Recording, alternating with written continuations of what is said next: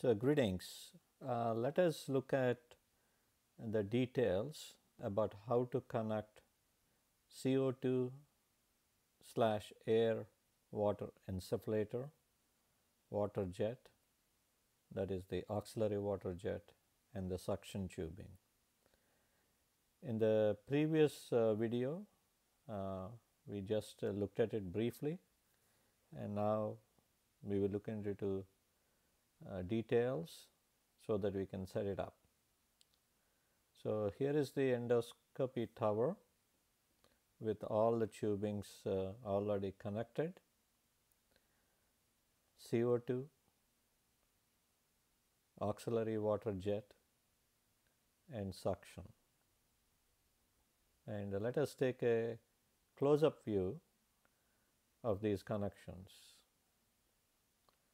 So, first let's talk about how to set up CO2 lens cleaner setup. So, take a few seconds and see the bottle, the tubing, and where the tubings are going. And let me take you through step by step. Step 1, take a sterile lens cleaner bottle, and it's important to take a sterile lens cleaner bottle every day.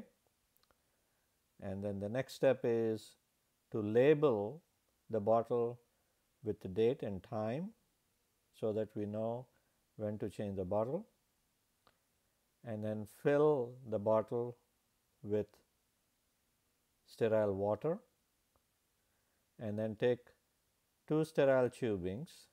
One tubing goes to the CO2 insufflator, and the second tubing goes to the air water supply connector.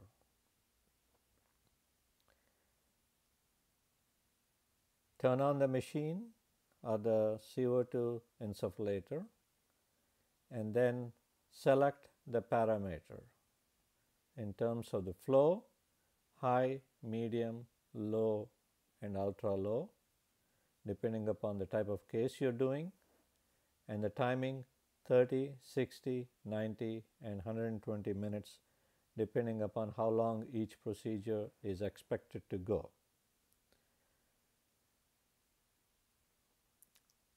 So, we've learned about how to set up the CO2 lens cleaner setup. Next is look at auxiliary water jet setup. Take a few seconds to see where the tubings go from the water canister to the water pump to the auxiliary water connector, and the foot pedal that generates the water jet. So, let us take step by step. When you come in, take a fresh water canister bottle, label the canister with date and time. This is very important to make sure that we have better infection control practices. Fill the canister with water and run the tubing through the water pump machine, and then the other end is connected to the auxiliary water jet connector. In terms of the foot pedal, until the endoscopist is in the esophagus, keep the foot pedal away, because accidentally pressing on the foot pedal when the machine is on could flush a lot of water into the pharynx, and the patient can get into problems with aspiration. So, important to put the foot pedal away until the endoscopist has passed the scope into the esophagus. And then turn the water pump on. Select the speed of the water jet, and there are different speeds, and depending upon the endoscopist's preference, you could pick up the speed that the endoscopist wants to use. So, we talked about the auxiliary water jet setup. It's fairly simple, and if the water doesn't come through, you may need to figure out when the tubing is going through the water pump whether it is kinked or not.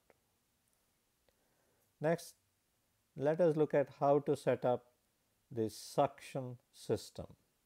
So take a few seconds to see the diagram to appreciate it. It is fairly simple. Again, step 1, take a fresh suction canister and connect the canister to the suction connector of the endoscope, and another tubing to connect it to the vacuum pump.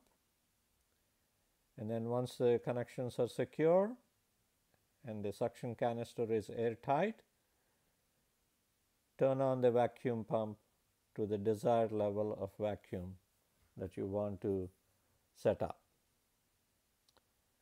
So in summary, we talked about how to set up CO2/air water insufflator, how to set up water jet system, and how to set up the suction system.